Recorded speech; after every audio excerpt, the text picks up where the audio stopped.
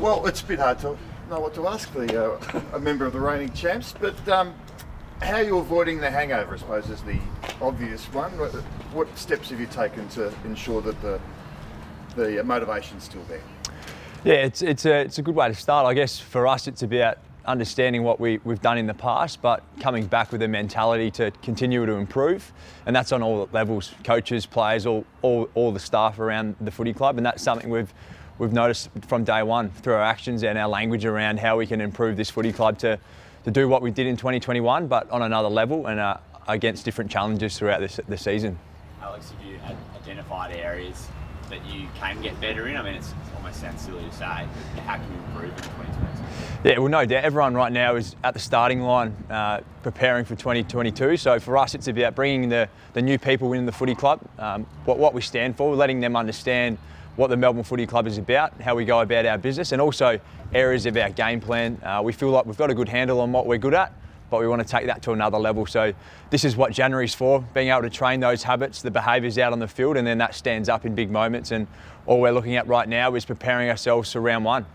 Has the program changed since Darren Burgess left in terms of the pre-season? Not really. So Selwyn, they got very similar mindsets around how to get their group as fit as they can, and Sel was here last year, so it's been a seamless transition, and we've got full confidence in what he brings to the club, and he's got a great supporting team now, so it's been really enjoyable, and it's always nice having fresh ears, a fresh voice around the footy club, and the boys have grasped that really well. Can you tell us about those hill sessions on Saturday mornings? I know they were a feature of Darren's time here. What are they like? Yeah, they're good. It's a good way to, well, one, bring family and the partners and the kids to a training session, because it's not so formal. They're able to come down on a Saturday morning, have a coffee, have some brekkie afterwards, and then with them, they're just high intensity efforts, I guess, to build the muscle endurance, and also it's a good way to make sure your weekends aren't as long and you're always that 24/7 athlete. What have the standings been like since you've been back? What have you seen? You've been impressed by the hunger and the drive from the players? Yeah, definitely, and that's something that it's always going to be a challenge for a successful organisation in any sport, but the way we've led with our actions, coming back from Christmas, many boys were running PBs, and then also the language that we're using. There's a desire to be a great Melbourne team, and that's something we've got front of mind, is to be the next greatest Melbourne team, and it's going to be a hard challenge, but it's one where we're willing to step in front of. Do you look back at say the last 20 years, the Lions teams, the Hawks teams, and to an extent Geelong, the way they've been able to stay at the top, continue to be successful? Is there anything you can take from what teams previously have done? Yeah, and I look at those generations of the Brisbane teams, and then you go probably for the Hawthorn, Geelong, and now the Richmond sides. One thing they all did is they respected the game and how hard it is each year, and that's something that you have to have a real balance with, is coming into a new season, understanding, like I touched on before, everyone is at the start line. There's no one with a head start, and you've really got to make your early part of the season worth it. And then for us, we're just going to try attack that and give ourselves the best opportunity to be there later on in the year. How's Adam Tomlinson tracking? Obviously one that missed out last year, pretty heartbreaking circumstances. Where's he at? Yeah, Adzy's been tremendous. I've never seen him as fit as he is at the moment, and he's been able to transfer that onto the field with how he's going in the one-on-ones against the key forwards. He brings a great energy to the group. He's got a level head. In my opinion, he's a future coach. He reads the game really well, and then he's got a great support network. Harrison Petty's standing up again. There's probably that young bunch from about 23 to 25 years old who are very hungry, and they are driving the group as well. So we've got a great balance, our alignment from the leadership group down to the middle tier and to the younger boys too. Has the group been affected by COVID much? Any of the boys get it? Yeah, we've definitely been affected.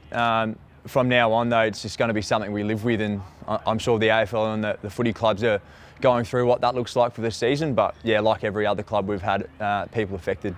Yeah, and so is it sort of change your mindset on any precautions or how you deal, or you just... Yeah, it's just very similar to what everyone else is living with. As an athlete, I prepare myself to be in the best physical shape, and then if something does happen with COVID, you hope you can rebound and not miss too much football, because at the end of the day, we're here to perform at the highest level, and I want to make sure I give myself the best opportunity to do so. The AFL is apparently making plans about how perhaps to deal with it this season. What about the idea of top-up players being used, as has been done in other sports? I reckon that'd be a hard one for you guys to get your heads around, wouldn't it? Yeah, it would be interesting having a fresh player come into the system. I think if you align it with people who understand the footy club, or even players that have been here before. I've got a few mates who have been delisted or retired. I'd love to see them get another opportunity, but it's something that the AFL will control. We're just sitting here preparing for our season, and that's a decision that they will make for sure. Tell us about Luke Dutson. It was a bit of a surprise delisting given how well he played in the second half of last season. What's he brought? Did he look like someone who can come in round one? Or? Yeah, well, I played a lot of footy with him as a junior. We're both from Adelaide, and he's brutal in the contest. We like to think we're a branded a contest side, and he fits that for us, that model of how we play our footy. He's a great pickup, and he's got a really good head on his shoulders, someone who I feel like has a huge leadership capacity in this footy club, and someone who I can't wait to play with this year, definitely. Ready for teams to come for you this year at times, Alex, now that you're the benchmark? Yeah, it's something going back to the convo before about the teams who we've looked up to, who have had successful times throughout the AFL. We are now a team that have had success, so teams will definitely look at coming at us. It's something we're going to have to balance, understanding that teams will come wanting to hunt us, and we've just got to be able to be prepared for that. And that's what we do here in January, is prepare for all scenarios and give ourselves the best shot to perform early on in the season. Sorry, Robert. Oh, just on that idea of becoming the next great Melbourne team. So is that the aim now? You know, we've won one, but we've got a few more in us, and that's how you'll be.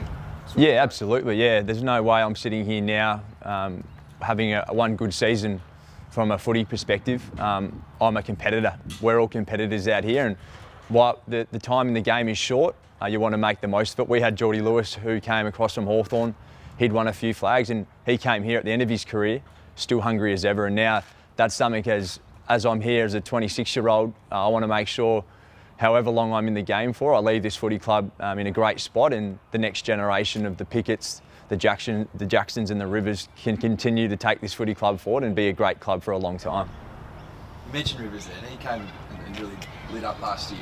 Can you see anyone else from outside the 22 on Grand Final Day that could come in and have an impact this year? There's that generation. I'll give James Jordan. I know he was the 23rd man on Grand Final Day, but the way he handled that moment, and then the way he's come back, Tom Sparrow, there's that partnership there, which is going to be very dangerous going forward, and it's something I'm excited. I look at those guys as inspiration as well. So, yeah, that generation, young generation, have a lot of power within this group.